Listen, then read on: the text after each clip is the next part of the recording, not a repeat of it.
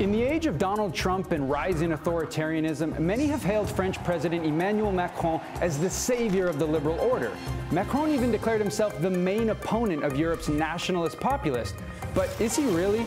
Well, since assuming power, Macron has passed a massive and unpopular reconfiguration of France's labor laws by decree.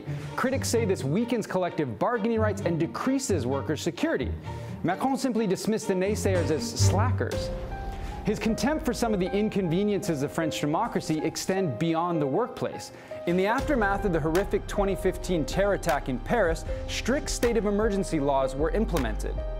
Macron, however, has now incorporated these provisions into ordinary law. As a result, authorities have been gifted draconian powers to curb the rights of individuals suspected of having links to terrorist networks, all without any independent judicial oversight. The ombudsman, Jacques Toubon, the man in charge of defending civil liberties, warned these policies stigmatize Muslims and threaten social cohesion.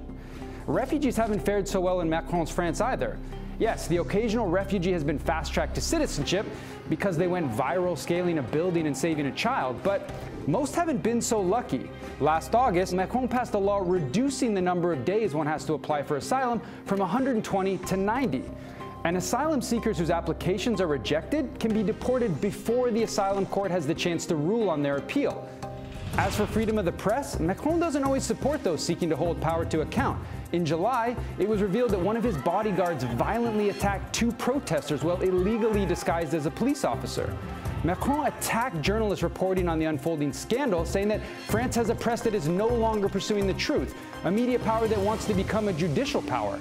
The remark earned Macron a swift rebuke from Human Rights Watch, who said his arguments were dangerous rhetoric while journalists around the world are coming under fire from populist leaders and other autocrats who wish to discredit or prevent all criticism of power. Perhaps the greatest lesson of the Macron presidency is that threats to liberal democracy do not always come from the political extremes. They can arise from the left, the right, and yes, the center.